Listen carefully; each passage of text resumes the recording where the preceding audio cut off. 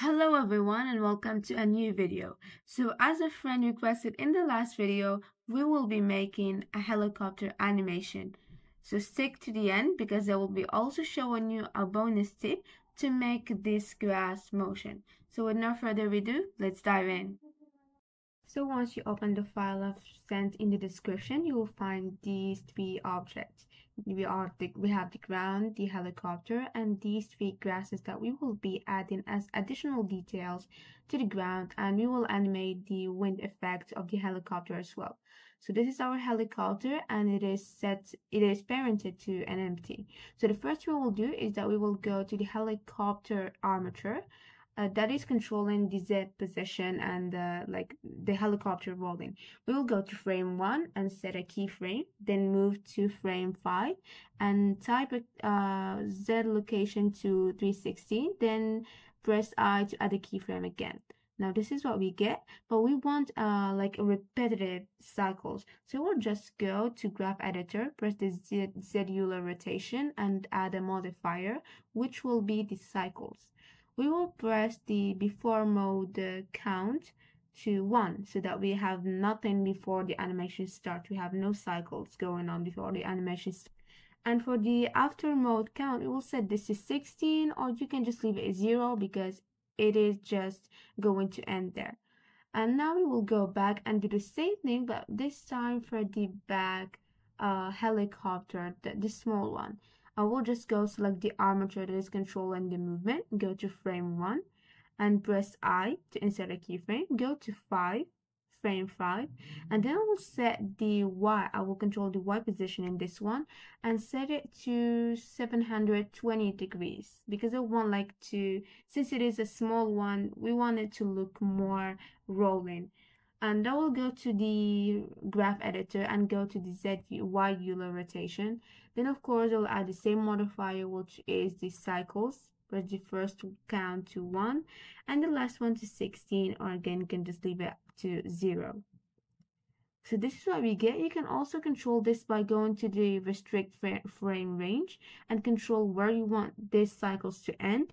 But I just want to stay with the count because it just stops once the animation actually stops. It doesn't cut the animation to 2. Now I will start animating the motion of an helicopter. For this, we will just press a keyframe. Just insert I to insert a keyframe. And we will go to add another modifier, but this time we will not add the cycles, we will add another one, which is called the noise. So I will go select the X Euler rotation and then add noise. I will set the scale to 15 and the strength to maybe 0.6. Now this is what's going on. You can set this to something lower or more depending on how much you want it. But for this one, I will restrict a frame range at the end and I will make it stop once the helicopter will land, which is in my case at frame 100. I will do the same thing to the Y Euler rotation. Add the scale of 15, but the strength, it will be lower to 0.2. And of course, the same thing, we will set the end frame to 100.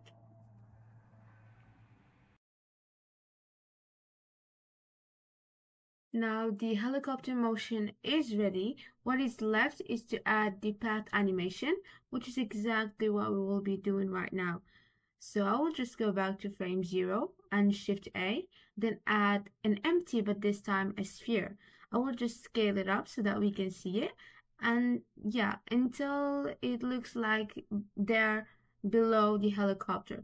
So I'm just going to select all the objects of the helicopter, then the empty, then press Control P to parent it all, so that we can control the position of the helicopter through the empty. Now to create that animation, I'm going to insert some values myself until I get the right animation, and after some tweaks in the values, I just came up with this animation, and I will exactly show you the values that I used for each keyframe.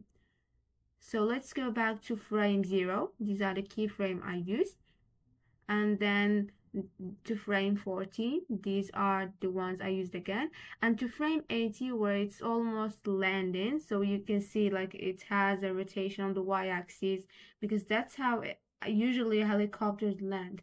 And then the last one, the landing in the 100 frame, and these are the values I used for that. Now we will just go and tweak some of the render settings. Let's go to cycles and set the samples to 200 or more. I'll just go with these with no denoise. And for the color management, you will go there and select the view transform to filmic and the look to high contrast. We'll go to the output and make the Y resolution to 800 so that we can have the cinematic look. Now just enable the camera you already have in your file and you should get something like this. Now we will just go and add some particle system as an additional detail to this video and to this animation. So just press plus and go to hair, then set the advanced button and set the number to 5000.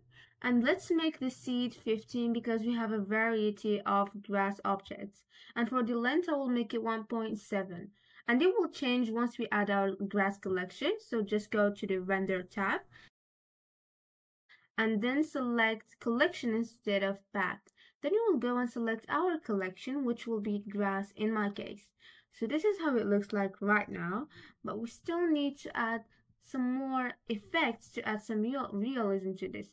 I'm just going to set the numbers a little lower so that I can perform better with this in this animation in the viewport render.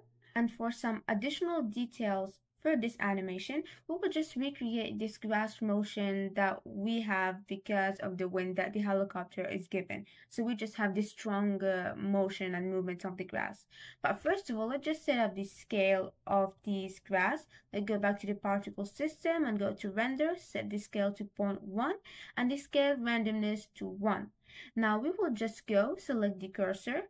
Let's just hide the ground and we will set the cursor right in the middle of the helicopter so that now whenever we add something, it will have the cursor as its origin. Let's add a force field.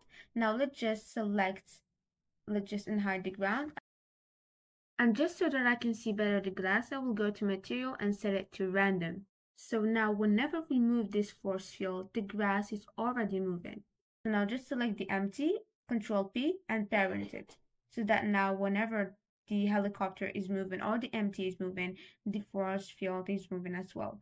Now I will just go and set the strength to 3 and the noise amount to 2000.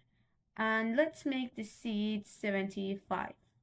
We will of course add some max distance so that we can determine what is the distance of the grass it will be affected by the wind of the helicopter. I will make it something like this, 11.3.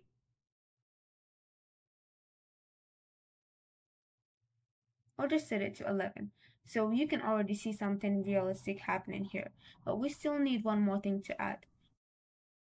We will again select the empty and add another force field, but this one we will select turbulence. Now let's just select this turbulence force field and select the empty and again Control P and parent it together. Now let's go to the turbulence force field we added and let's set the strength to 4000.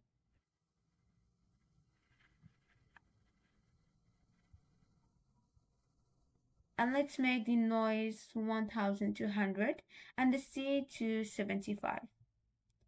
Now I will again set a max distance, but I want to make it slightly bigger than the previous one we set for the force field and set it to a value of 14.2.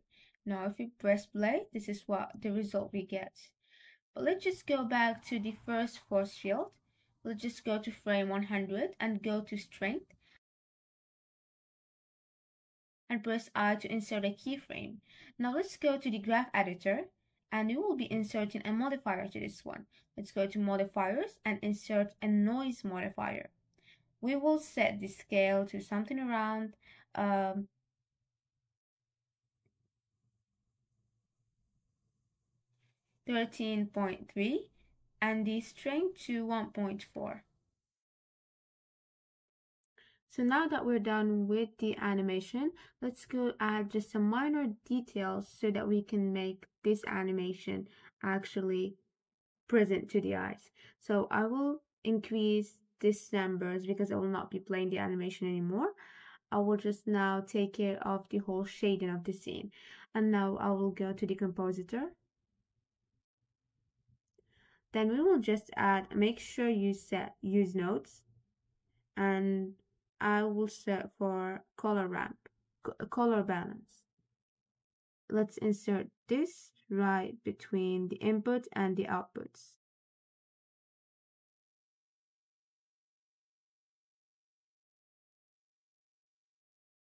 Okay, so here you go. Let's just go to the render viewport so that we see what we're actually doing with the compositor.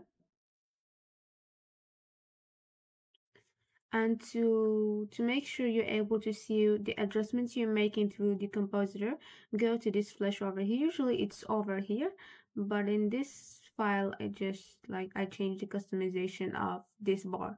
So you just go to this flash and make sure you have the compositor checked on always. It's on default checked on disabled, but you need to make sure you have it on always. So now I will go to the first value, which is the left value. Let me zoom in so that you can see what are the values I'm using. And I will use this hex value. As you can see, it's a little bit pinkish, but slightly light. And you will now go to the gamma value. Oh, again, I'm just going to press the hex value, tag F7 for F. And let's go tweak the gain value as well. Again, tag FFF9F7. And we're not done yet. We will still add one more node just to make this even more interesting. Now, as you can see, this has kind of a yellowish effect. And I would like to add like a sun effect. So I'll simply just add a glare node. Here it is, glare. And that will set the type to fog glow.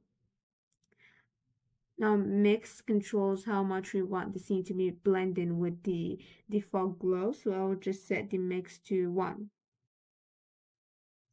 The 2.1. And the threshold to 1.8. And the size to 9. So this is the final result of the render. Now let's just play the whole animation, but I will just go back to the viewport shading and play the animation. So let's go back to frame 0 and let's play it.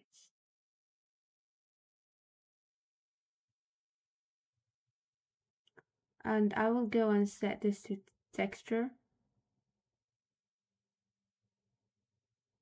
And I might also tweak the camera position as well to see the overall grass.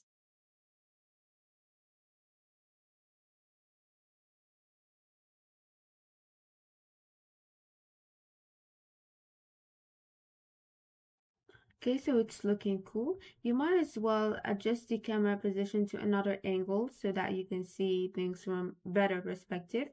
And you might also like set it a little bit high or move it on the y axis so that you can see it even when at the beginning of the animation it's up. You can see it all from here. Like you just move it all here. Like you just move it like that. You can tweak the camera position as you'd like, and it's up to you. So this was the end of the video. I really do hope you've learned from this, and you've learned how to make such type of animations. Anyways, I hope you've learned so much from this video, and you've got to make your own animation. And just if you like this video or wanted to see more of it, make sure to like and subscribe the video, and to see the coming ones as well. See you soon.